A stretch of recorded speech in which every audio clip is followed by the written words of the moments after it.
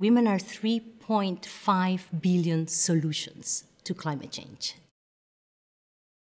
I come from a very small country, from Costa Rica. For some countries and for some men and women, climate change is making their life more complicated. It's a little bit more cool, it's a little bit more hot.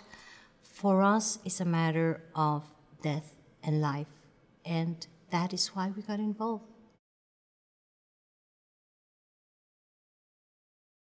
"20 years ago, IUCN took the challenge of creating the first gender and environment office in any environmental office. And it was not easy.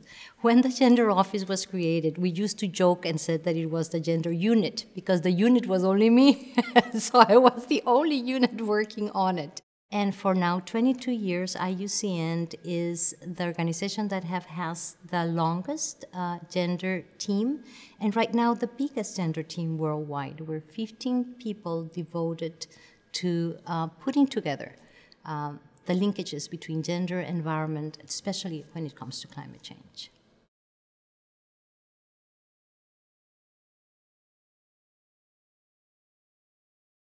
For the past 8 years, we have gradually been seeing the incorporation of gender in the decisions and in the mandates. There is no more time left. People sometimes said, oh, well, we have 10, 15 more years.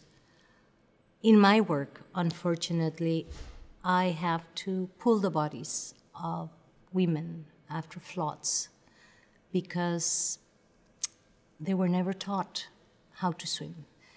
So the time for action is now. And gender equality is probably one of the best investments that we can do to combat climate change.